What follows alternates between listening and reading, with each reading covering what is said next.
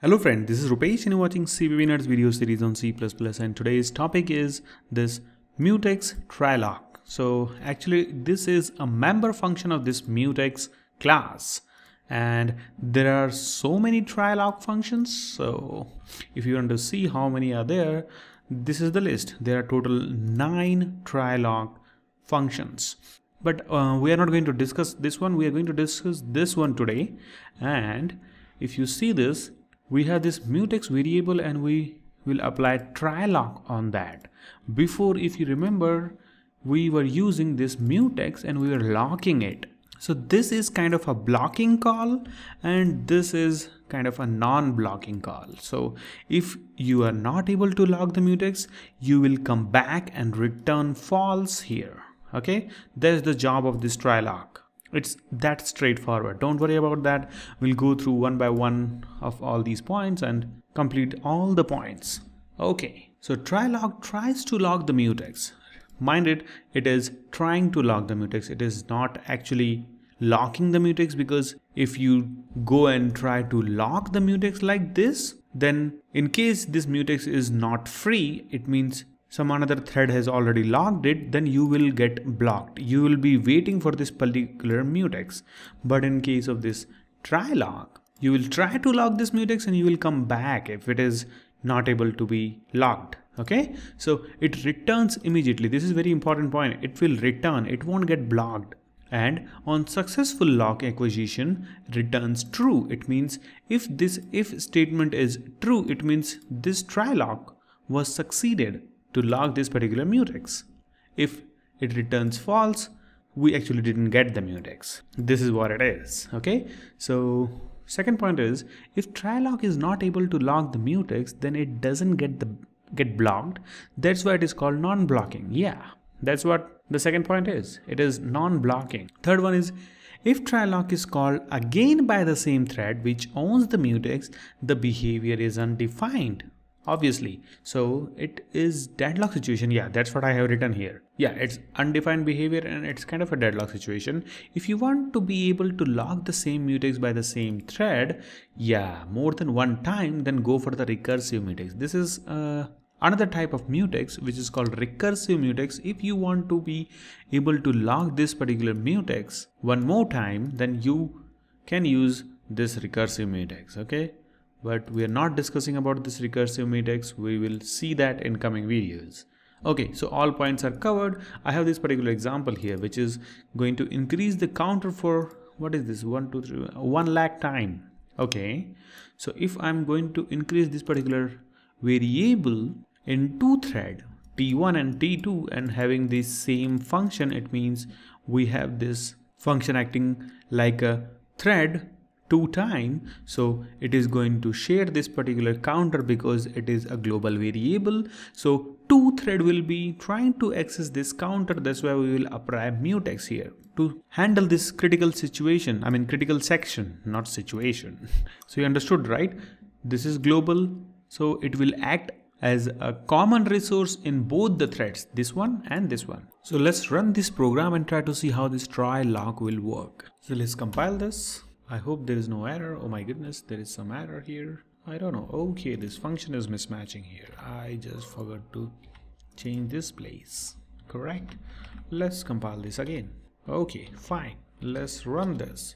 Okay, so the counter could increase up to this number, and this is not a fixed number. If I'll compile this again, there is going to be some another number, see? And if I'll compile again, sorry, run again, and run again, see, it is giving you the different numbers, because first of all, this threading and locking is totally dependent on the CPUs.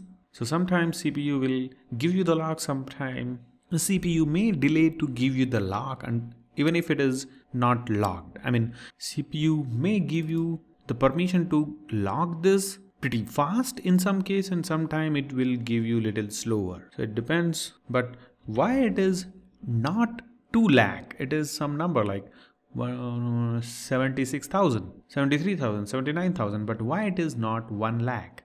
So this is 1 lakh. Oh yeah, then in that case it should be 2 lakh. This counter should be incremented by 2 lakhs, but it is not. So let's see why it is not.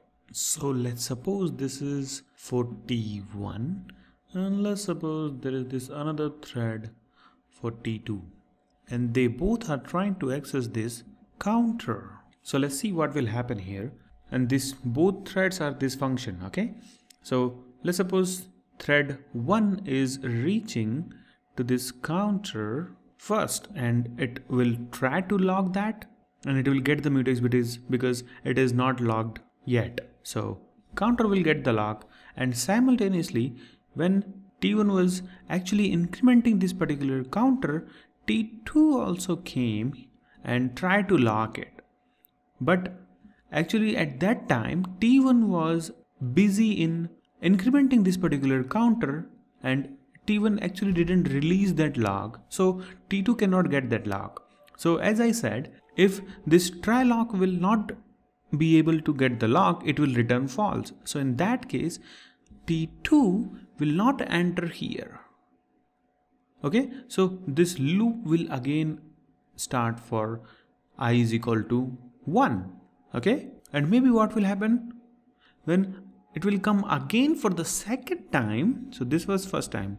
If it will come for the second time, maybe T1 was still busy in incrementing this. So T1 came first time here, it was busy. T2 came second time and still it was busy. But when T2 is coming for the third time, that time actually what T1 was doing, T1 had released this lock here, and T1 was maybe incrementing this particular variable, and at that time maybe T2 asked to get the lock, and obviously as it was unlocked, then T2 got the lock. Then T2 will increment this. So did you see this T2 incrementing this particular counter at this second time?